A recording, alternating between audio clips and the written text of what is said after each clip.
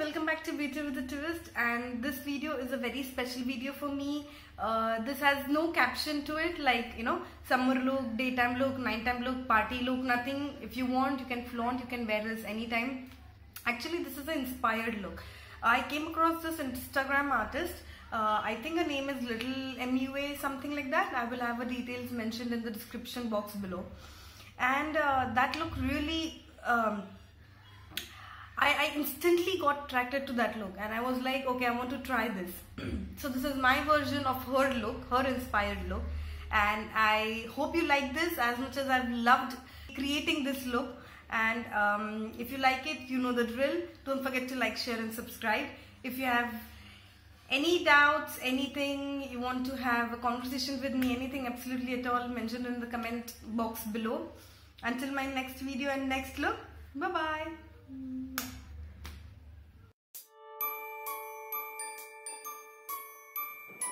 Hello and welcome back.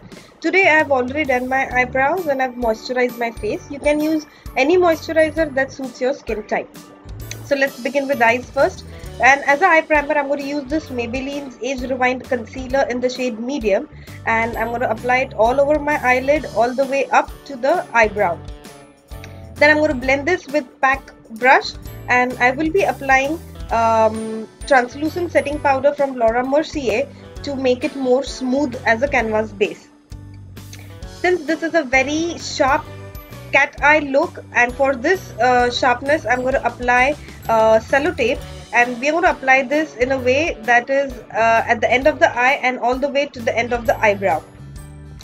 And here I'm using NYX's jumbo pencil in the shade Milk, which is extremely white because we want these light blue eyeshadows to pop up. Now here I'm using the NYX jumbo pencil in the shade Cobalt, which is dark blue, shimmery kind of a color, and I'm going to blend this with my fingers because I feel the blending part is very seamless when I'm using my fingers as opposed to using any brush at this initial stage. Now with the help of a very small pencil brush, I'm going to apply this Milk shade, which is white shade, to the innermost tear duct of the eye for the white eyeshadow to pop up. Now I'm going to use this creme brulee eyeshadow, which is from Makeup Geek, and apply it in my crease with the help of a Morphe brush and blend it. Basically this will act as a transition shade.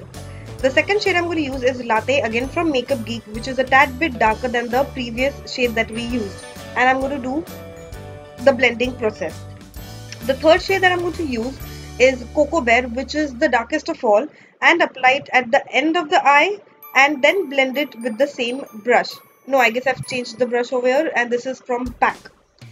So basically, if we go from lighter to darker eyeshadows, the whole blending process is very easy, gradient and seamless as against to a very sharp eye look. Over here in this process of blending, I realized that I'm losing out on my base eyeshadows, and so I'm applying it again with the pencil brushes that I used earlier. Now for the eyeshadows, I'm going to use all shades from Coastal Scent palette, and since they don't have any number, any names, I'll be showing like this as I'm pointing it right now. With flat shader brush from Pack, I'm mixing these two light sky blue shades and will apply it only to the inner 1/3 of the eye. Then I will be mixing these two true ink blue shades and apply it from the center of the eye to the outer V. You will have to keep on packing the colors and blending these until you get the desired gradient / ombre effect.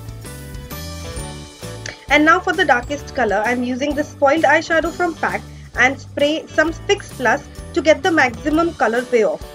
Now with the same flat shader brush, I will apply this only to the outer V and blend it outwards till we've applied this cello tape.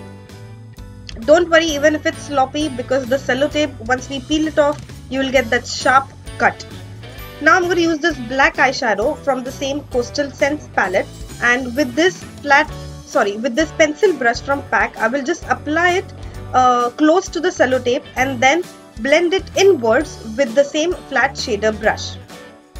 Now with the earlier used brush from Morphe, I'm just going to blend without any additional product all these eyeshadows and blend it into the crease so that there is no harsh line whatsoever. With this angular brush, I guess this is from Pack, I'm going to apply a white eyeshadow only to the arch of the eyebrow. You can use any light eyeshadow so that the eyebrows gets that lift. Now over here I'm going to apply eyeliner. Here I'm using Inglots gel eyeliner, and this is Sigma E65 angular brush, I guess, and I will apply it as you can see over here. If you want to have a mini tutorial on how to apply a wing eyeliner, please don't forget to mention it in the comments section below, and I will make a small tutorial on the same. Don't worry if you're not expert at getting a wing, because now that you've applied this cello tape, automatically you will have a beautiful wing eyeliner ready once you peel off the cello tape. Since my main focus in this video is on how to get your eye look right, I will be rushing through my rest of the face makeup quickly. The products that I'm using are pretty much standard. To reduce my pores, I'm using Benefit's Professional Primer. Then I'm using L'Oreal's Pro Glow Foundation in shade 209 and Real Technique Foundation Brush to apply the same. After which I will be using Urban Decay's Weightless Concealer in medium neutral and will apply it on the standard areas like forehead, bridge of the nose, under my eyes, on the cupid's bow and on my chin. Then I'm going to use MAC's blush in Pinch Me, and with Real Technique's blush brush will apply it above my cheekbone and blend it. Then I'm going to use Rimmel London's Scandeleyes pencil in the shade Nude and apply it on the waterline. After which I'm going to use the same NYX jumbo pencil in cobalt blue and will apply it on the lower lash line and blend it with a pencil brush.